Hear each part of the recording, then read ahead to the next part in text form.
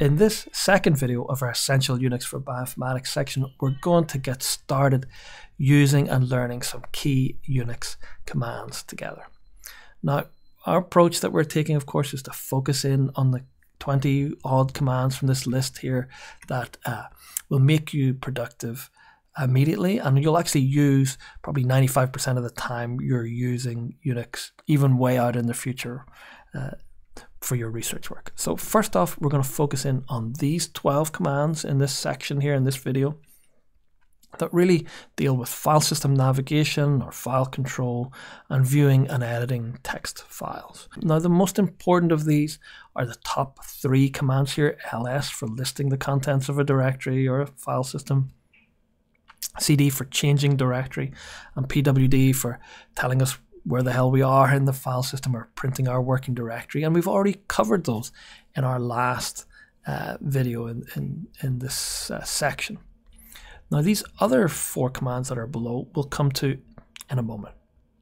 But first, before we delve into them in any more detail, we need to know something about this file system that we're trying to navigate around and manipulate and work with when we use these Unix commands here. So, as you would expect, information in the Unix file system, like every other one really, it's stored in files, which of course can be stored in directories, also known as folders for non-nerds, right? But we call them directories here in Unix. And directories, of course, they can contain other directories or subdirectories here, really forming this, like I'm showing here, this kind of tree or directory tree that people talk about, the Unix directory tree. Now, that / up there at the top of this tree, that represents the root directory of the whole file system. And it's also used to, that's / as you'll see in a moment, it's also used when we type out anywhere else in the file system to separate directory names, as you'll see in a minute. So when we log in first, or we just type cd at your terminal there at the shell interface, what'll happen is you'll end up in your home area, right? This is the user's home area. So for me, when I type cd, I'll end up in this location. See my little thin yellow self there sitting in this location. I can type pwd, it'll print out where I am. In my case, this tells me where I am from the root of the Unix file system. Okay, so it's telling me /users/Barry. That's where that little yellow guy is sitting right now, right there where he is. Now, a side note here is if you're obviously not going to be in users Barry because your name's likely different than my name, more likely than not, if Eva here logged into this computer, she would end up in her specific home area /users/Eva, for example, right? And yours is going to reflect whatever your login name is for the particular computer you're using to type these commands in. So now if I typed cd desktop, so I'm going to move there from that home area from users Barry into users Barry desktop, I will move my little guy here in this diagram down into that location. And if I now type ls, what I'll see listed here is the files and directories in that location. I don't actually see anything else outside that immediate directory or folder. I don't see anything else by default around the file system. It's like that little yellow person there, that little yellow guy, he's blinkered to the rest of the file system. By default, he can really only see the contents of the directory he's sitting in right now. Okay, so if I type pwd, it'll tell me where I'm sitting. It's the full path again from the root of the file system all the way from the top will be spat out, so /users/Barry/desktop in this particular location. But so a key point here is, the pwd, it returns the absolute path. And the absolute path means it's absolute from the root of the file system. It prints it out with these forward slashes separating each directory name here. Now, if I make a new directory, I'm sitting here in my desktop directory, and I type mkdir for make directory. So this is going to make a new folder, right? And it'll appear and live in the directory I'm currently sitting in this case in my desktop. I haven't changed into it, right? My little yellow guy is still sitting there in the desktop, and that's what he can see, right? So he won't see any new contents that's in the desktop or anything that he's blinkered unless I point it to that location or change directory into it. And the same would be true if I've downloaded a file. For example, if I downloaded a data.csv from our class website, it would go to our downloads folder, for example. So how then would I be able to list this file or ls it or read it in to a program that I want to do something with it, right?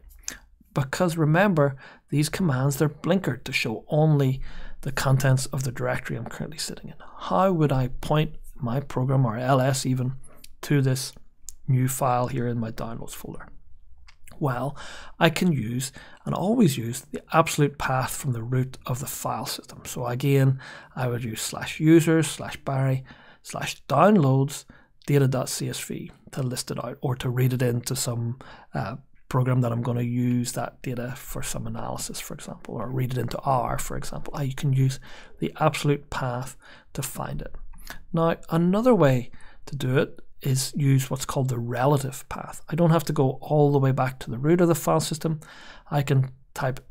which means jump me back up a level. So I'll go back to Barry in this case, and then /downloads data.csv. That relative path is relative to where I'm currently sitting, where that little yellow guy is sitting here in the file system. Now there's another way, and you'll see this quite often. You'll see it in our hands-on session for this week, and it's to use a little shortcut. The tilde character here, for me, that little key on my keyboard is in the upper left-hand corner of the keyboard. I have to hold the shift and push that. That's the little squiggle, often called a tilde key. But that's still the absolute path. What the tilde is a very useful shortcut for users Barry. It's a shortcut to the home area, your particular home area. So in your case, the tilde will work to your home area. It doesn't have to be Barry. It'll get your username in this case, which is why it's useful, because it's not dependent on any particular username that you have to spell out. But that's still the absolute path. So, for example, if I took my little yellow person here, little yellow self that's sitting still here in users Barry desktop, and I CD'd into class 16. I can just write cd class 16 because it's relative to where I am. It'll know to change into the folder that's sitting off where I was before in the desktop directory. So now I'm in here in class 16. How now would I read this data.csv? Well, it's the same answer as before. I can use the absolute path from the root of the file system. That hasn't changed. That's still where it is. That'll always work here in this file system. Unless I change my directory structure, it'll work. But I can't use that second way I had before, which was that relative path. If I type ... that'll just drop me from class 16 down to desktop there, and then it'll try and find downloads off of desktop, and it's not going to work. It'll give an error message in this case. So that relative path is always sensitive to where you are, because it's relative to where you're sitting in the file system currently. So it's more fragile. So just to recap, we've talked about absolute path, which specifies a location from the root of the file system, relative path, which specifies a location starting from the current location you are. Then there's these shortcuts. There's the ... which drops you up to the parent directory, for example. There's dot, which just means the current directory where you're currently sitting. There's the tilde, which is a super useful shortcut for your home area. And then you may have already discovered as you go through the tab key, just the same as R, it'll autocomplete file names and directory names and make you look like you know what you're typing super quick. And if people are watching over your shoulder, it makes you look like you're you're a hacker, that you're typing super quick. I use the tab key all the time, not just because I'm lazy, which I am, but because it autocompletes. And if it autocompletes, it means I've spelt it correctly. So autocomplete is super useful. The tab key is a good practice to use because it means you haven't mistyped or finger fudged some name. Because if it can't autocomplete it, you've made a mistake. That directory or that file doesn't reside there where you think it does, and you need to think again about what you're doing. Okay, so the next, so again, we've covered ls, cd, pwd, and make directory. The next two commands here, copy, CP, and move, MV. They kind of do what their name suggests. They'll copy a file from a source file to a destination file. It's always source destination in the Unix world, as we'll see with some other commands like scp later. So they'll take copy, the name of one file you want to copy, and then the name of the new file you want to make. So you'll have a duplicate of that file with a different file name, for example.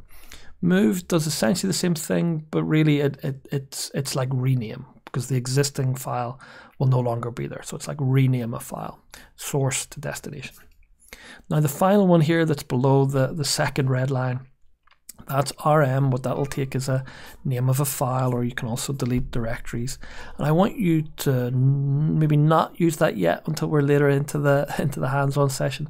And the reason for that is it's kind of dangerous for folks that maybe aren't too sure what they're doing yet, because there's no trash bin or recycle bin in the Unix world. Once you remove something, it's gone. There's no way to get it back. So people kind of accidentally delete, their entire work, their whole directory structure by accident. Now, it's not tremendously easy to do this by accident, but it can be done. So just be careful, because there's no way to recover from it unless you have a version control system like Git that we'll talk about in a separate section already set up to go back and recover from these things. So RM is a little dangerous. The old quote is, Unix gives you just enough rope to shoot yourself in the foot. Oh, you didn't know that command could also fire bullets with that option? So there's, with great power comes great responsibility kind of quotes that come with this.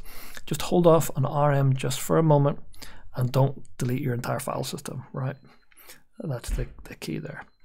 So at this stage, what I want you to try out is also the man command. Man stands for manual, and you'll get help on any of these Unix commands, any of those in that little table that we had earlier on, or that we're going to introduce in the hands-on session when we come to a new command that you don't maybe know or can't remember what it does. If you type man space the name of the command, it'll bring up the help documentation here in your terminal window. So here, for example, below, I've done man of the pwd command, and it tells me more about this command. Of course, Google is also an amazing way to find help on these things, and it's often a better way when you're starting out to do these things. Just ask Google what these commands do, or what the options to achieve the particular behavior that you want out of these commands. Google can often get you there more quickly when you're starting out.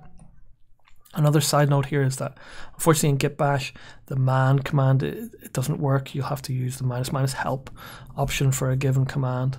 And then of course the man or the manual, it's only really helpful when you actually know the name of the command you want to look for and get help on, right? So the appros command will search for man pages that match these kinds of keywords. And then another important side note here is if you're using Windows, that the manual sometimes isn't installed on the Git Bash, so you can use the - help option to the command itself to pull up help in these cases.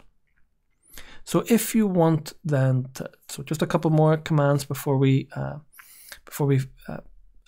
take a break and finish here for a second, is if you want to investigate the contents of a given file. Now there's a common command called more that you'll see a lot of people use, more. You list the contents of your directory, and then you do more to see more of the contents within a file, and it'll print out the contents of the file that you can page through. That more is an older program, and it's kind of been superseded now by a newer program called less. And of course, the nature of Unix and nerds being what they are, the person who wrote the better version of more said more is less, so less is more, so they called it less. And that's funny and great if you're already nerdy and in this field and you can remember that. Not a very helpful name of a command for newcomers, but it is called less. And to use that, you can use the arrow keys to go down and up thing, and you can use the space bar, the back, and to get out of it you push Q to quit. Daddy, okay, there's also a smiley face on the computer. Yeah, there's a smiley face.